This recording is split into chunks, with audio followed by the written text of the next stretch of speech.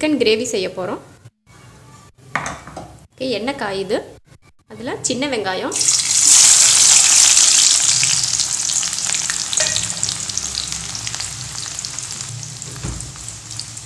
அதில் கருவேப்பிலை சேர்த்தலாம்.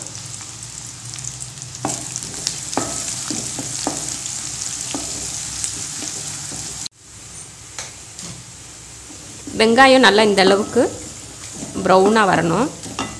அதில் சிக்கன் சேர்த்துடலாம்.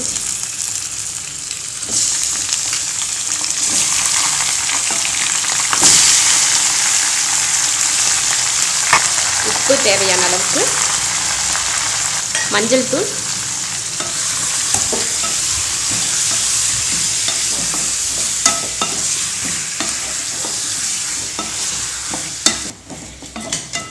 நல்லா கலந்து விட்டாச்சு. இப்போ மூடி வச்சிடலாம். சிக்கனில் வெந்து எண்ணெய் தெளிஞ்சு வர வரைக்கும் அப்பப்போ எடுத்து கிளறி விட்டுட்டு மூடி வச்சுக்கலாம்.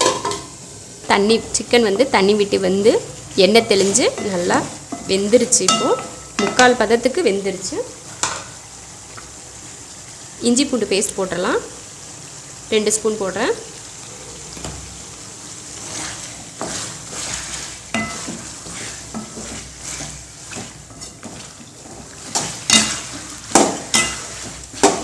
இஞ்சி பூண்டோட பச்சை வாடை போயிருச்சு.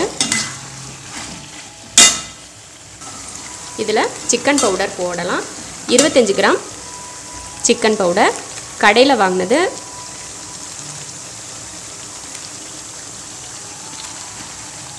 அரை கிலோ சிக்கன்றதுனால 25 கிராம் போட்டால் போதும்.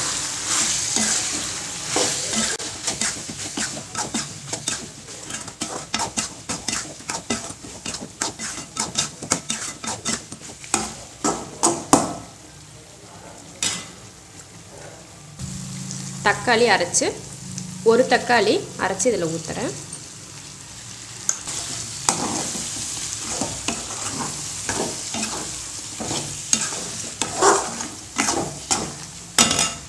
இதில் தண்ணி சேர்த்துடலாம்.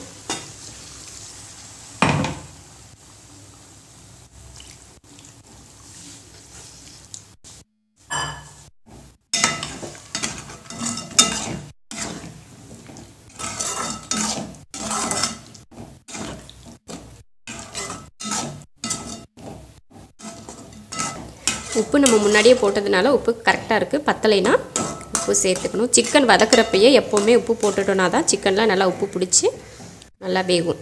அதனால தான் முன்னாடியே உப்பு போடுறது. இப்போது மூடி வச்சிடலாம். கிரேவி பதத்துக்கு வர வரைக்கும் மூடி வச்சிடலாம்.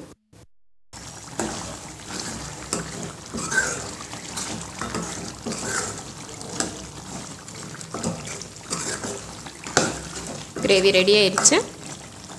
இப்போ அடுப்பை ஆஃப் பண்ணிடலாம்.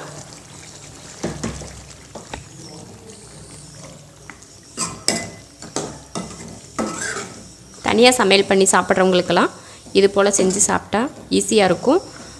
நல்லா வீட்டில் சாப்பிட்ற மாதிரி டேஸ்ட் இருக்கும். அதனால் இது போல் செஞ்சு சாப்பிட்டு பாருங்கள். பிடிச்சிருந்தா லைக் பண்ணுங்கள். மற்றவங்களும் பார்க்கணுன்னு நினச்சா ஷேர் பண்ணுங்கள். மறக்காமல் சப்ஸ்கிரைப் பண்ணுங்கள். நன்றி.